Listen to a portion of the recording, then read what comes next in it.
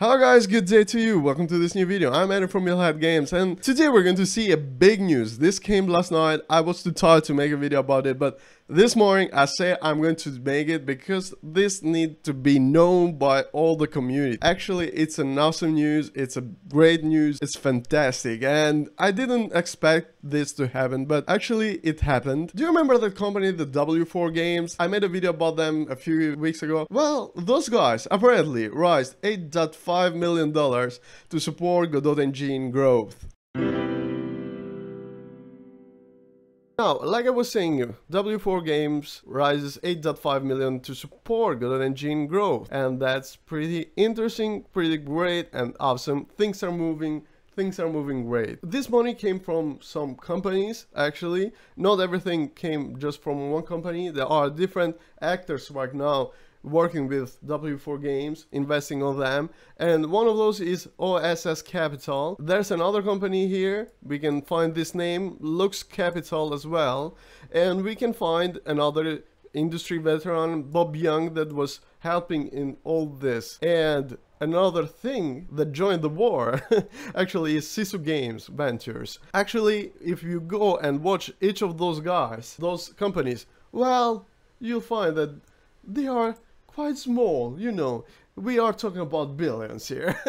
If we go on the OSS company, they're investing on a future with open software, and open source is eating software itself much faster than software is eating the world. And that's a great way to say it, because open source is out there and there are billions of, of projects. 1 billion people is creating open source. They are watching the future from a very interesting point of view, and they're investing on technology that is being created open source. Another big name here is probably Lux Capital. Now, if you go and watch what Lux Capital is doing, I think that you should just go and give a look to their site, because those projects are pretty awesome. Look at this. They're investing in emerging science and technology ventures. Now, if you go and watch their projects in which they are investing and putting their money, well, you'll see that they are different actually. You go from health to technology about, controlling video games and VR and haptics and all that stuff there. And 3D printing, 3D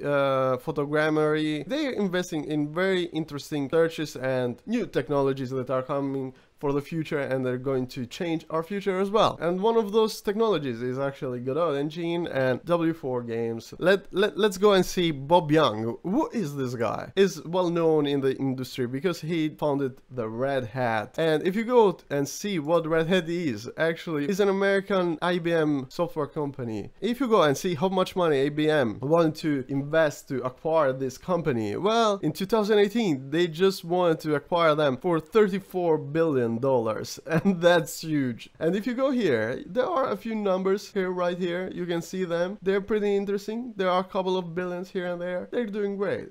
And last but not least is obviously Sisu Games Venture. Those guys are not just investors. They literally say that we are veteran game developers helping other developers realizing their dreams. I mean, they're investing on video game, and that's great actually, because this is more a focus thing, and definitely is going to help the growth of the industry of Godot in the industry. This news is so exciting, guys, because here we go and see here, all this funding is going to be invested in new technologies, for obviously that is going to be developed by W Games. They're going to mod and they're going to create new stuff for Godot engine. But actually, all of this technology that is going to be implemented in Godot is going to come. It's going to come as an open source for Godot. We may have some pretty interesting stuff right now. I think that Godot 5 is going to be a thing right now. I think that Godot 5, I repeat it, I think that Godot 5 is going to be a thing. We don't have yet an official release of Godot 4, a stable one, but Godot 5 is going to be in the pipeline. It looks like that to me. This might be something like Blender did with the 3D industry. They are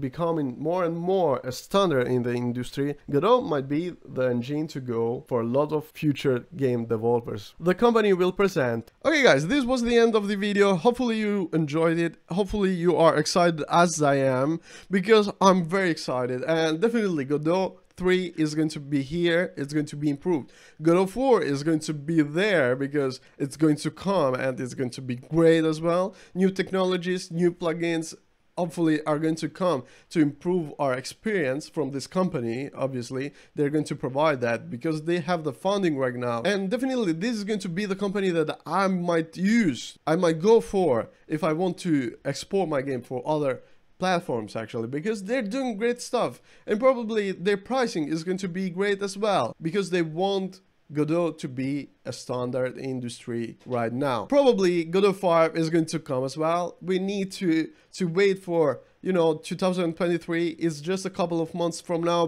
and we'll have some news about what they're going to do actually specifically with their roadmap. Okay guys, if you made it this far, please check my Slime and Sliders. It's out on Android. I really need some help on making it grow, and basically I need feedback as well because I don't have that much data of people playing it, and I don't know if there are bugs actually, if everything is working.